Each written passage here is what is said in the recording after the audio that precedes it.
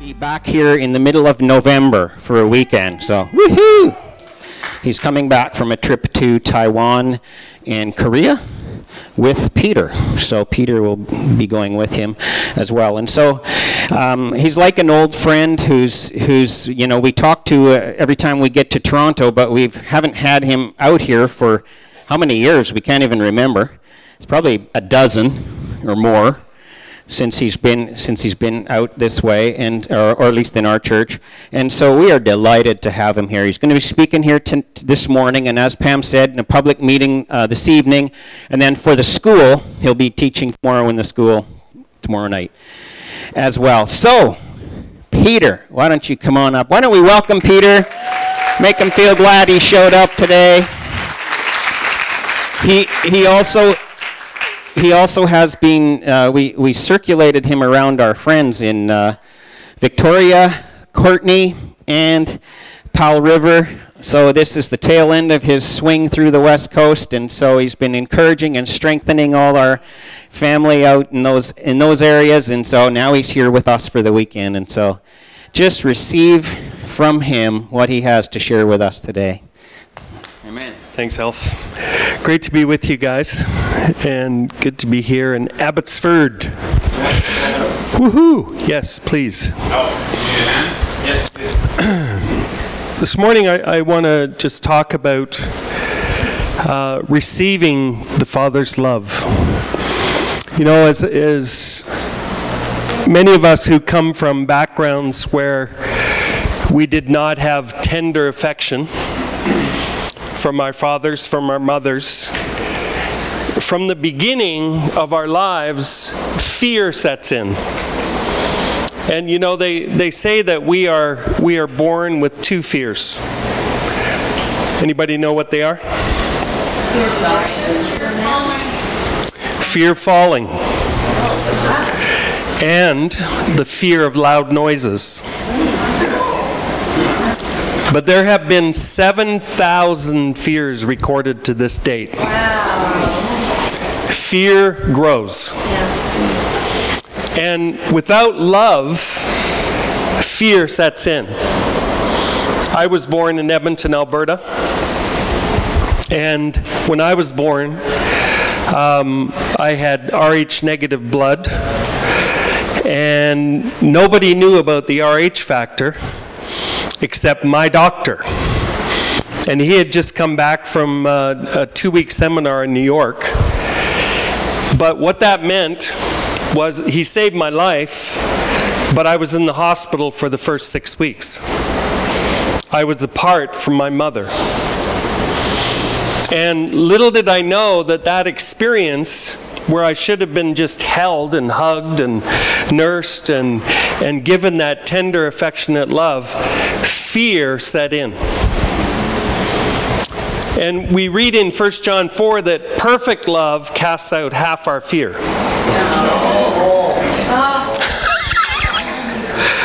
How much? All our fear. And so the important thing is to receive love, which collides with a fear that a lot of us have, and that is the fear of intimacy. And intimacy is into me, you see.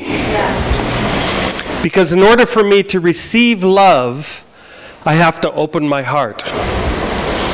I have to make myself known. I have to take the risk of rejection. And if you're anything like me, you know, being a hurting person in a hurting world, you've been betrayed once or twice or more.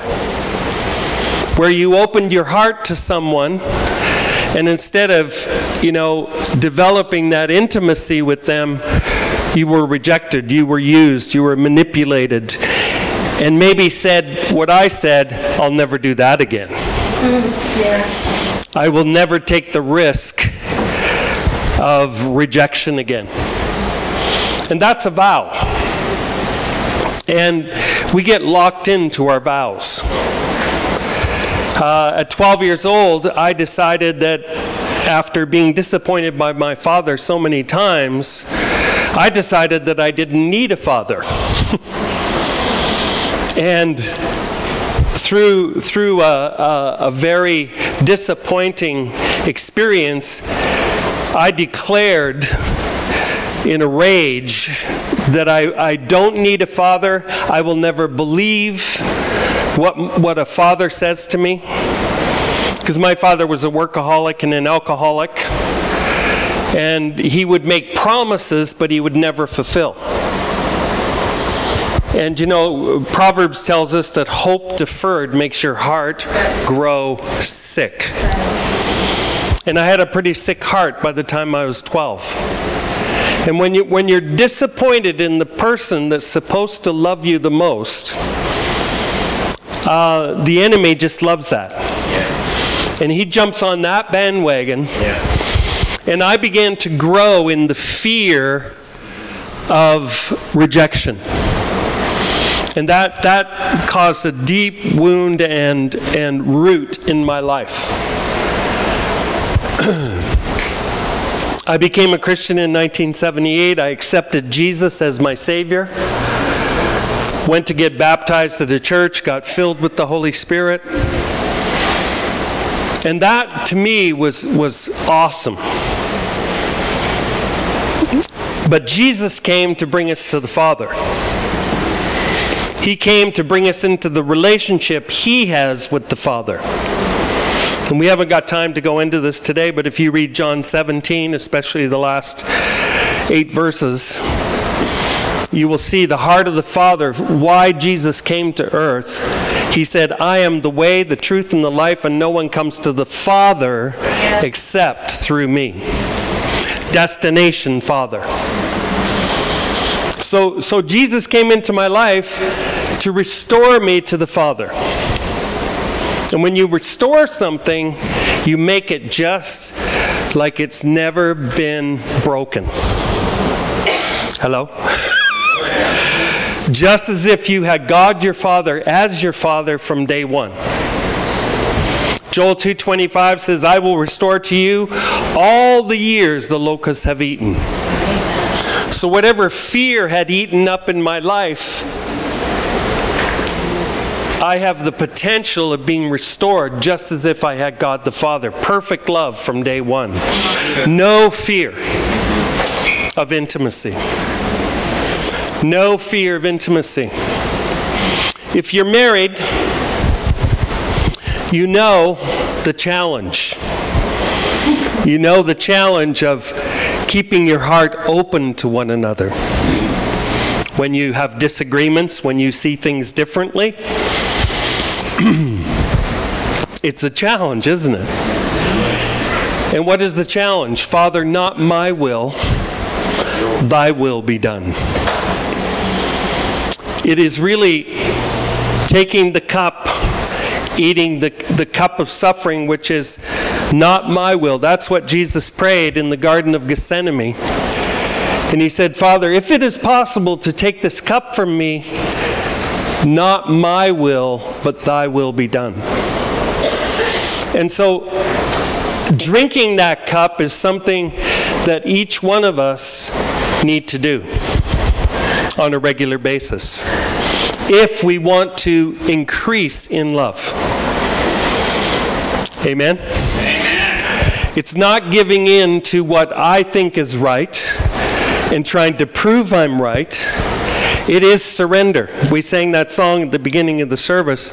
It's all about surrender. This is where you experience the Father's love. Yeah. Where you are willing to meet Him on His terms, not on your terms. Where you're willing to let go of anything in order to receive His love. You know, even though I was a Christian, even though I was filled with the Holy Spirit, I still had a closed heart towards the Father. Based on the judgments I had made towards Him, based on my 12-year-old decision, I don't need a Father. And in my heart, different from the theology in my mind, in my heart, I was saying, you know, me and Jesus and the Holy Spirit, we get along great. I don't need a Father. until 5 years after I became a Christian. Here I am sitting in a 10-week school with my wife, learning about the Father's love. You know, the only reason I was in that school, I wanted to become a better youth pastor. Because all these kids who were getting saved were all messed up. And it was like the blind leading the blind. And when I went to this 10-week school, I gave up the best job that I ever had. And it was like the far extreme of my faith. I can take 10 weeks off. Well, God had a plan, and that plan was turned into 7 years. Slow learner.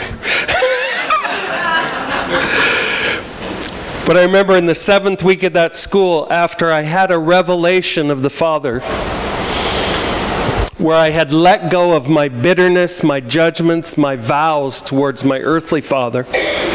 See, when you let go, you open yourself to receive. You can't receive like this.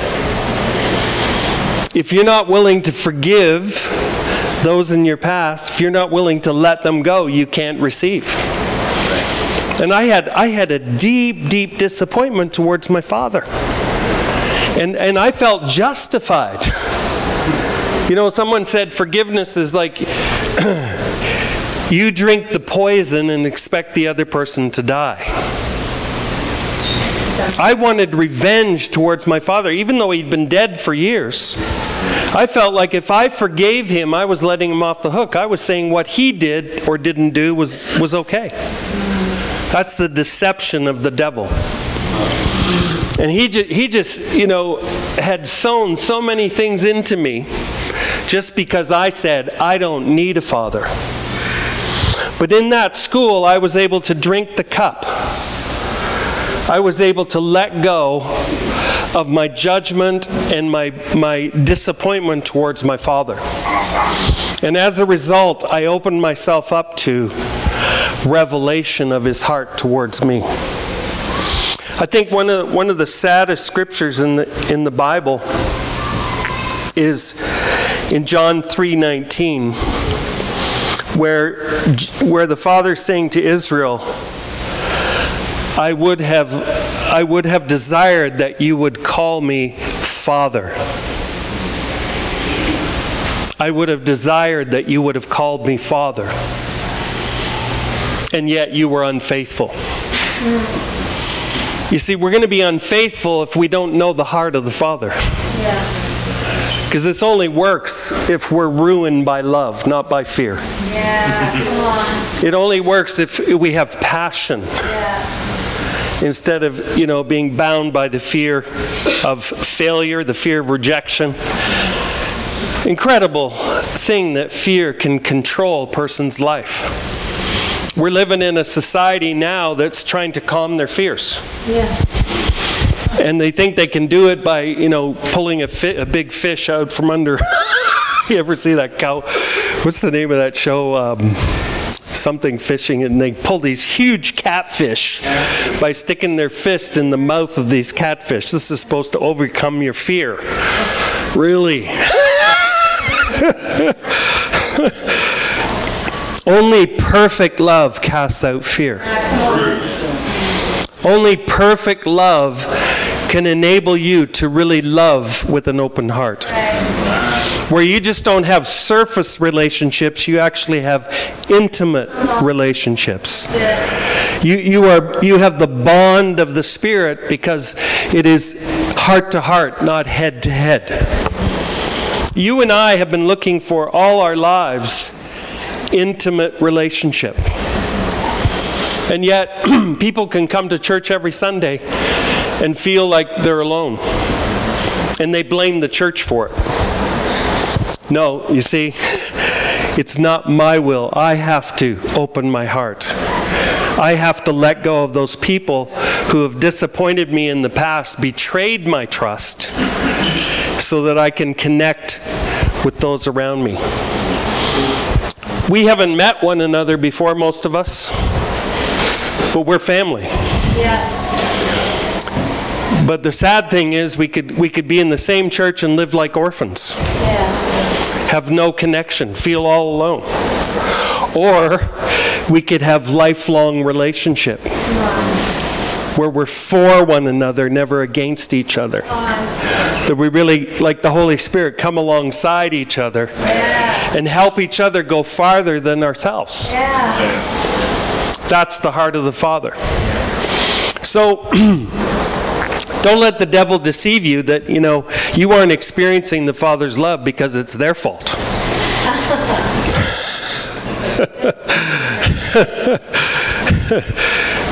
Have you let go?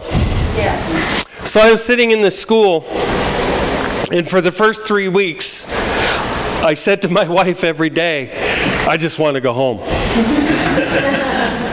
See, I had been running from this pain since I was 12 years old. I tried to numb the pain. I tried to forget the pain. I denied the pain. Grief, one of the stages of grief is denial. You just pretend you're fine, which is actually, I found out what fine means. It's freaked out, insecure, neurotic, and emotional.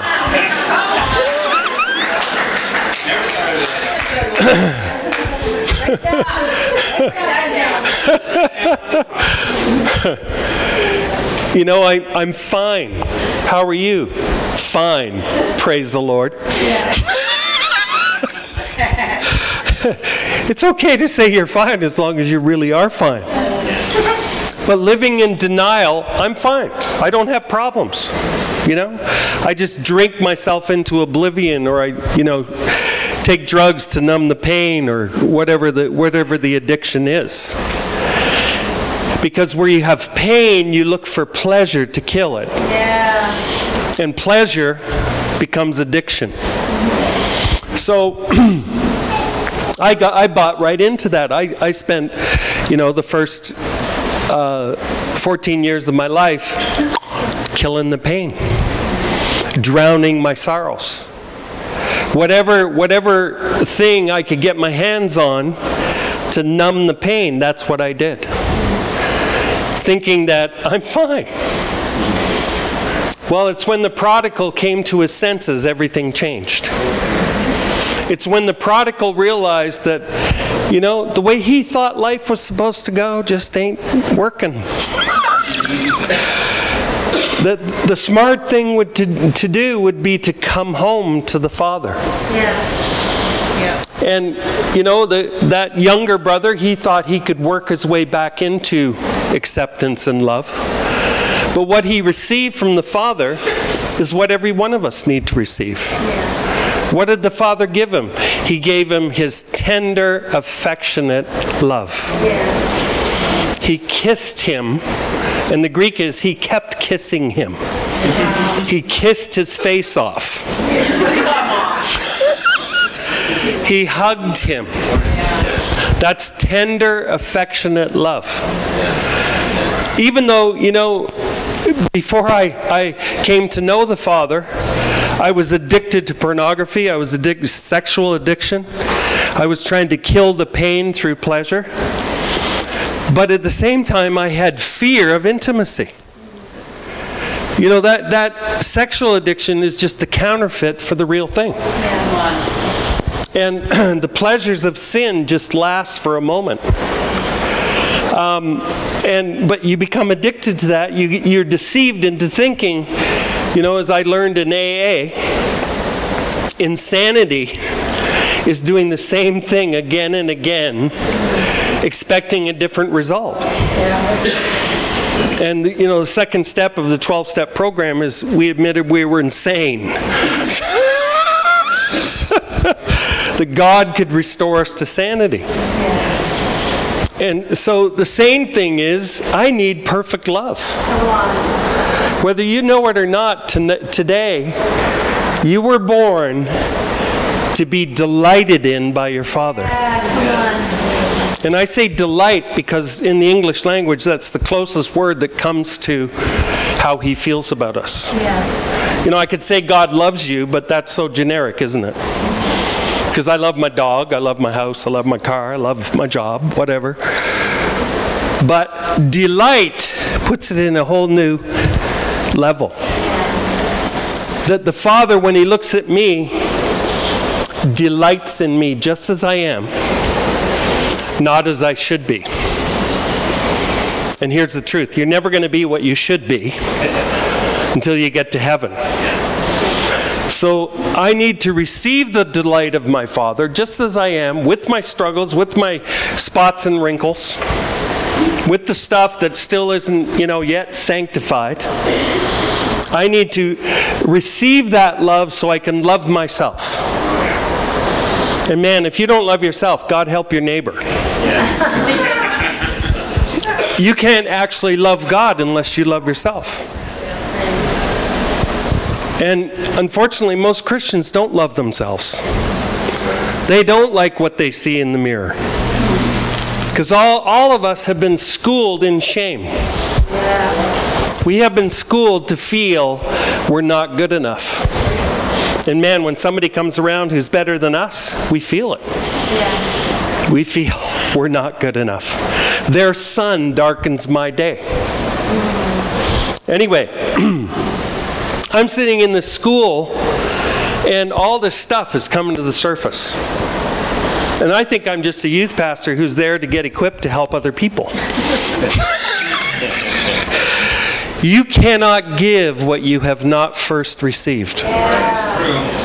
You can give theology, you can give understanding, but it's your personal revelation that gives you faith. And I had a revelation of Jesus, of the Holy Spirit, but not of the Father.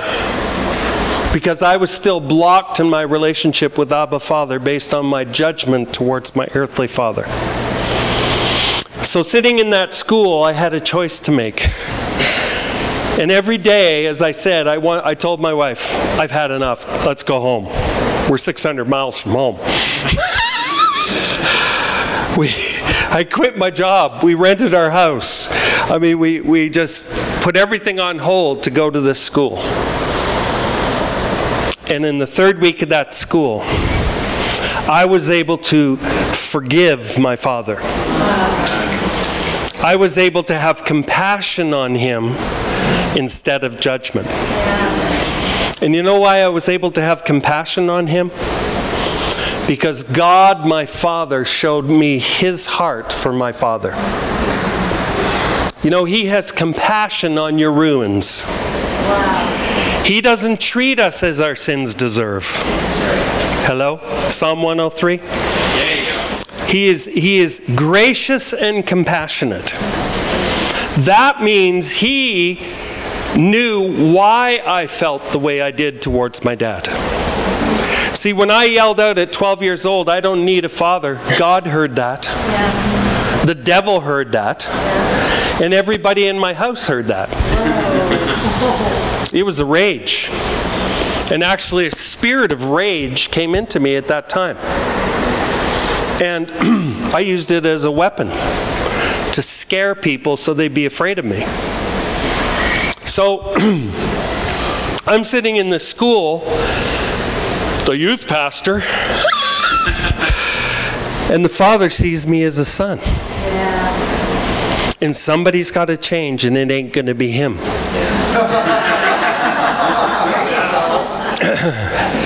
And if you will change your mind, he will change your heart. Repentance is change your mind. Grace changes your heart. We got to believe the truth before we feel it. We've got to change our mind. That is not who I am. This is who I am. God can do all the stuff that needs to be done without us. He doesn't need us. He could just pour out his spirit and every knee bows, every tongue confesses. Game, set, match. We're all going to heaven. But he chooses to co-labor with us. But he doesn't want you to be a human doing. He doesn't want you to be a person who is serving him for approval. He wants you to live your life from approval. Yeah. In a rest of knowing that he has already done it all for me. My righteousness is not based on my works. It's all on his works. I am the Father's beloved Son, in whom he has great delight because of everything Jesus did for me, not what I do for him. And that in itself, it's like that takes a lifetime to unpack. You know, if you've been a person who's been raised to believe that you need to perform for value, you don't just change overnight. That I know in my own life, that pops up again and again and again in different circumstances, where I'm trying to prove my value and worth through what I do. And it's like, back to center. No, I am his beloved Son based only on what he has done for me, not what I do for him. If you want to sum up the spirit of this world, it would be this: I do, therefore I am. The more I do, the more I am. The less I do, the less I am. But in the kingdom of God, it could be summed up this way: he did, therefore I am. Yeah. He did, therefore I am. So do you feel good enough today?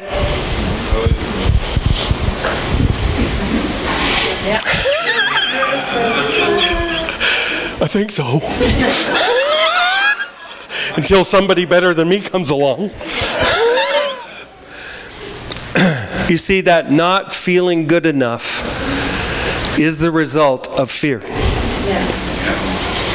I'm not good enough. Therefore, I try harder and I give up. And I try harder again and I give up again. So I'm sitting in the school, and all of a sudden I begin to realize that I am blocked from receiving the Father's love because of the judgment I have made on my Father. Wow. And also the judgment I've made on myself. That I saw myself, I don't need a father, therefore I am an orphan. Yeah. And it's incredible. I got involved in a gang before gangs were popular. Gangstas. And my father was very wealthy at the time, but here I am breaking into houses just for the fun of it, being a juvenile delinquent, taking my pain out on innocent people. Yeah. So I'm sitting in that school, I'm able to let my father go. I'm able to open my heart to the Father God. And about 4 weeks later, I had a dream. And when I had that dream, I felt God commission me. Wow. That this was going to be my life message for the rest of my life. Wow. And in that dream, if you want to hear the whole thing, it is on this CD, the purple and gold one, which is a dramatized version of this one, which is 6 hours long, Trusting God as Father. And if you need some more joy in your life, you need to get this one. That was the Have Another Drink conference, where every 5,000 people fall on the floor rolling and laughing.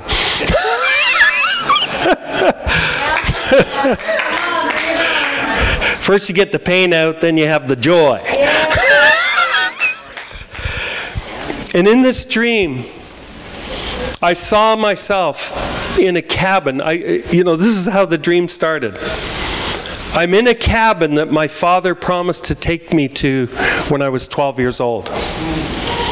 And he had asked me what I wanted for my 12th birthday. And I said, all I want is time alone with you, because that's what we used to have up until I was 5 years old. We had a cottage where we would go there frequently. And I would have my dad to myself. And then he got busy. And he thought success was out there somewhere. Anyway, he was kind of shocked that all I wanted for my 12th birthday was time with him alone. The night before we're supposed to go on this trip, it was actually up to the Rockies in Hinton, Alberta. And the night before, I go into his office before, I go to bed. And I said to my dad, "Dad, you're not packed. We're leaving at 6 a.m. And he's talking to a client on the phone.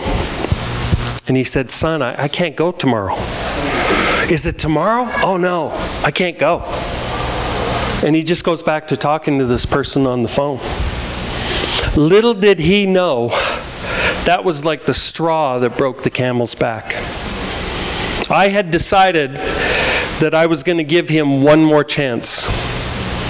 And because he disappointed me, that's it. So I went from his office into my bedroom and I shouted at the top of my lungs, "I hate you. I don't need a father. I will never believe anything you say." The devil heard it. God heard it. My family heard it. And from that point on, I rebelled against my father. Because I believed stuff, money, possessions is more important than me. And so I decided I was going to hurt him the way he hurt me. I'm in that school in the 7th week, and I have a dream.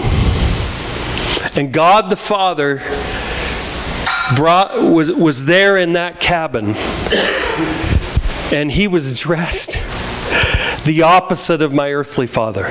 Because I think my dad, he's Mr. Businessman. He slept in a suit. He was spit and polish. And here's God the Father in this cabin with me, looking like a middle-aged hippie.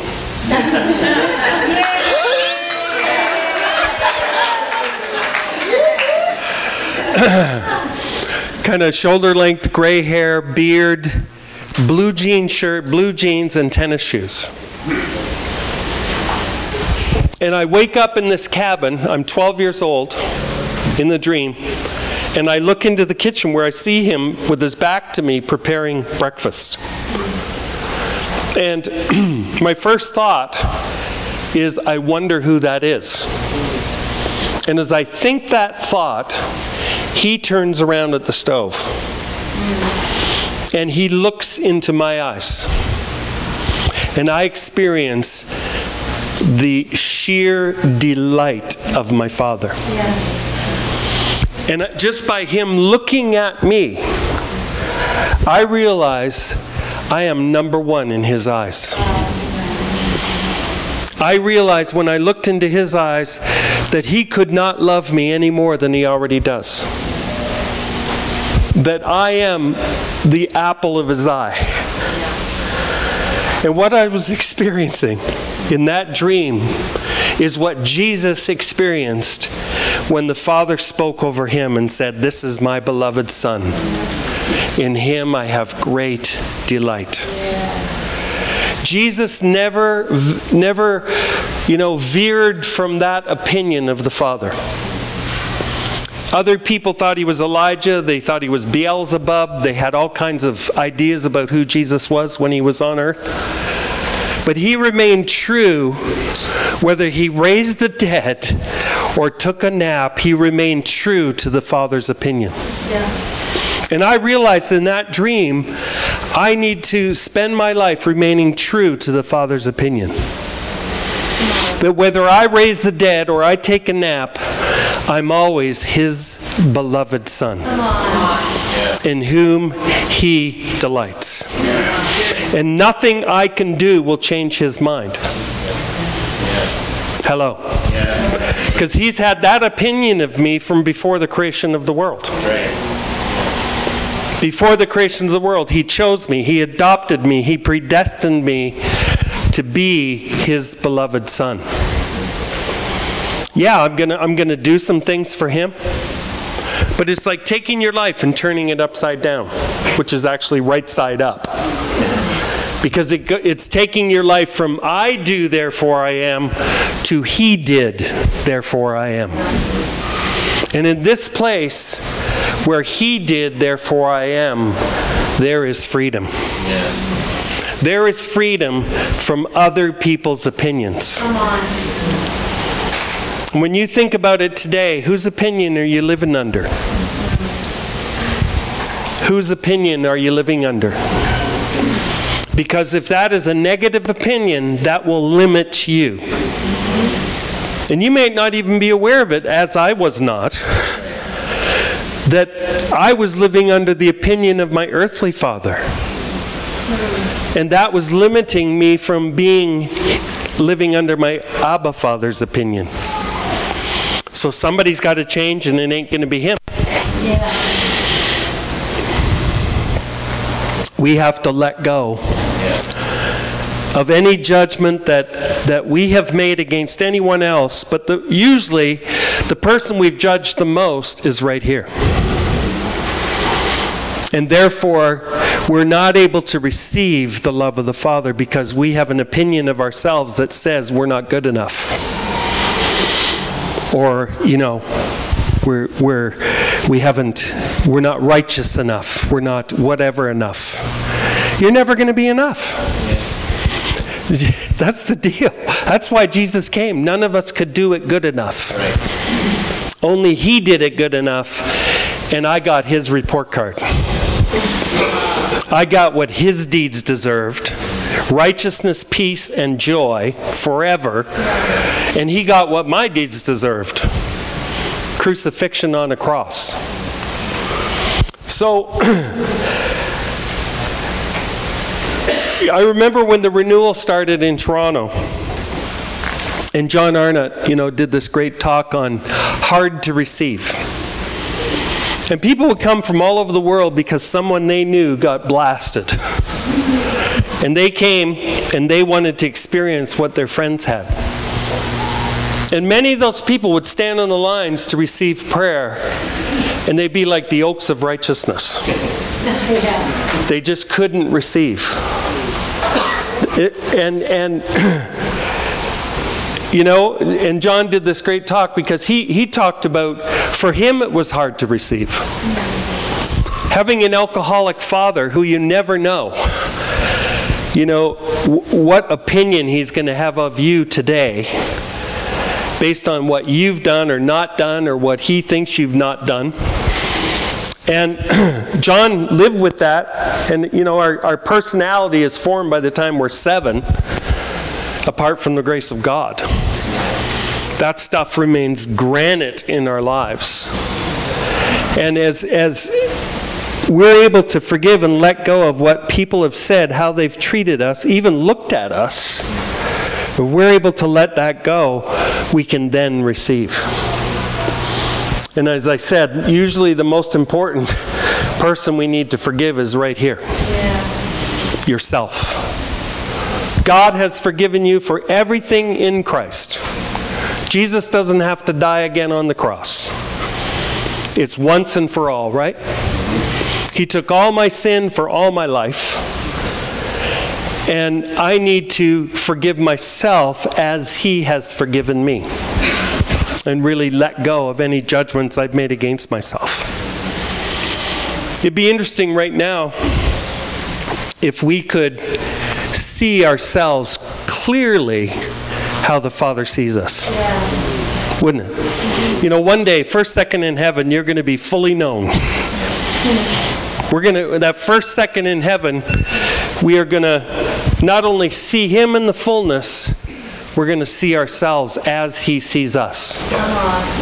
We're going to be fully known. And I think, our first second in heaven, we're going to be going, what was I thinking? Yeah. That's how you see me? That's who you really are? So let's pray, thy kingdom come on earth as it is in heaven. And receive everything he wants to do in our lives. You got to let it go. Amen? Amen. Do you love yourself? Yeah. Do you love being you? Yeah. Or do you spend your life comparing yourself and competing with other people and not feeling good enough? Striving to be number 1. And then total depression when you're number 2. Yeah. See, that's all got to be transformed, because it's all based in that fear of not being good enough. That's the shame-based world that we live in. That's what we'll be talking about tonight. Receiving the Father's love is receiving His honor, His opinion. Wow. And it's only that way can I actually love Him, with the love that I have received from Him. So, Father, we thank You today. As we say, not my will, Thy will be done. As we drink the cup that You drank in the Garden of Gethsemane, You said, Father, if it's possible, let this cup pass from me, but not my will, Thy will be done. So I just want to ask you today, if there's anybody, if they were to come in that door, you'd want to run out that door. Is there anybody from your past that you have not let go? You haven't forgiven? Is there anything in your life today that you haven't forgiven yourself for? Where every time you think about that, there's regret, shame. I wish I would have, I wish I didn't. And so that's sort of the skeleton in the closet that the enemy continues to rattle, that keeps you from receiving the Father's love. So, is there anybody today you need to let go of? If so, just stand where you are and we're going to pray together.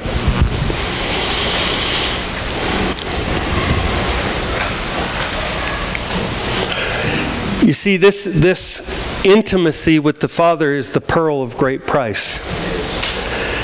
And once you finally realize that, you got to be willing to sell everything to buy it.